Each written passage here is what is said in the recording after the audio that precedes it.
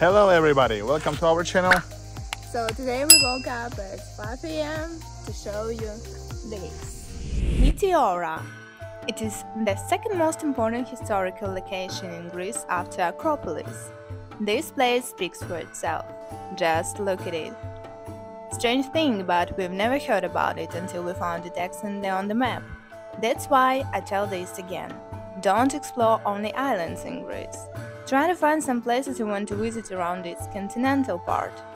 There is not only Mykonos here, just open a map and make your own research. And honestly, these feelings when you find something by your own are fantastic.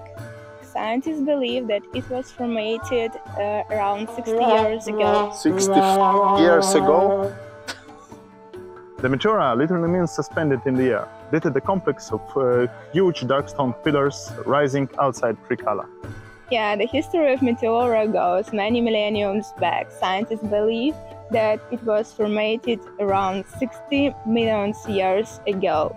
And this place, it's amazing, it's incredible. I've never seen anything like that. Extreme temperatures, wind and water eroded these rocks. However, not just rocks made this place unique. The Petra cave, which we unfortunately did not visit, may be the oldest man-made structure. Archaeologists say that a human occupied this cave during the Middle Paleolithic period. So, how to get there? Meteora is situated in central Greece near the town of Kalampaka. To get there from Athens, you have an option to traveling by bus, car or train. By car is probably the best way to get there and should take around 4 hours. On top of the cliffs, you can see some monasteries, the foundation of which began around the 11th century. Since then, monks lived there in complete isolation, believing that they would be closer to God. Today, out of 24 monasteries that used to exist, only 6 remain active for people to visit. They all dedicated to different saints, but all of them face east. By the way, monasteries operate different working time. Some of them are closed on Monday, Wednesday, and etc., so check it before visiting. And of course, we decided to visit the highest one, Meteora. That is very difficult to reach as it was said in articles, but you don't have to climb there. To get the Meteora monastery, you should dry up, go down, let's go up again. Around 30 meters on the stairs, and here is quite narrow, but the view is amazing.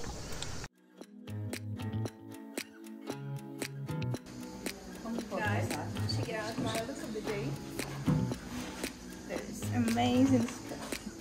I never comment. The monasteries looks very similar, so we visited only the most impressive. Because inside and outside they are simply designed, but to visit at least one of them is a must. For example, from Agia Triada's backyard opens a fantastic view on Meteora. The entrance price is €3.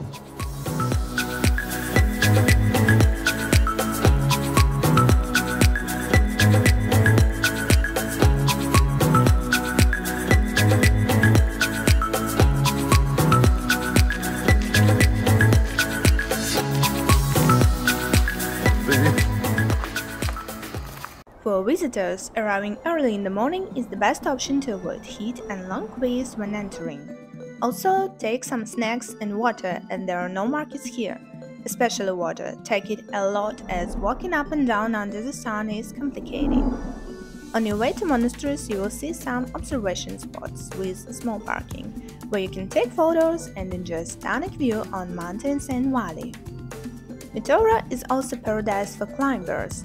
In total, there are 700 different routes for climbers of all skill levels.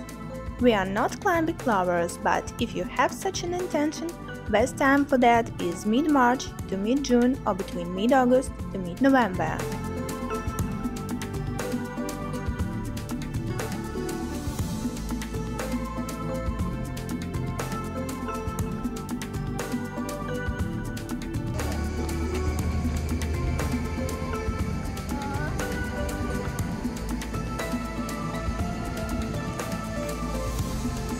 I didn't know the driver afraid of height.